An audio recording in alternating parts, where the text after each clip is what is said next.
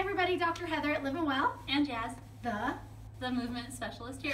movement expert here. So Jazz and I were talking today, and we know that a lot of you guys are working from home right now.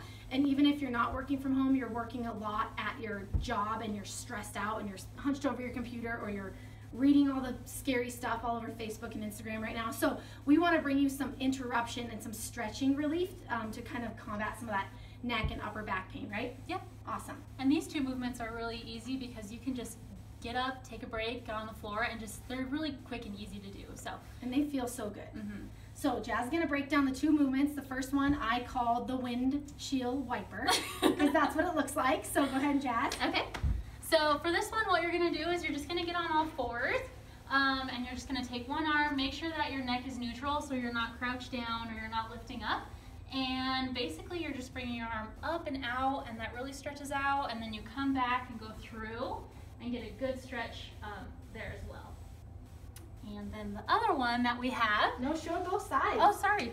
So you guys got to really focus on how this is a windshield wiper maneuver here, right? So Jazz is coming all the way up. She's allowing her head to rotate with her, and then she's swooping that all the way under the other arm and bringing her head and neck with her that direction as well.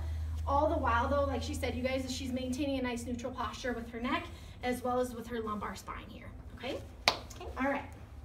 Other one is our laying down wall angel. So what you're gonna do is just make sure that you're laying down and then have a good, nice contracted tummy. So you're not gonna be arching here, but nice and contracted. And then you're gonna go up, and then you're gonna come down. Make sure elbows are down as well. And then again, make sure you don't have that arched spine, so you're still contracted here. Right. Okay.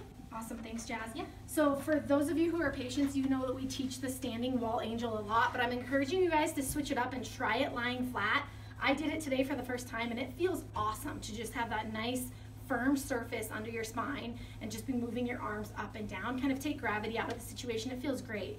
And then the windshield wiper is just awesome too. It feels so good. You get that nice good pec stretch from sitting at your computer all day. So those are the top two exercises Jazz felt like would help you guys right now.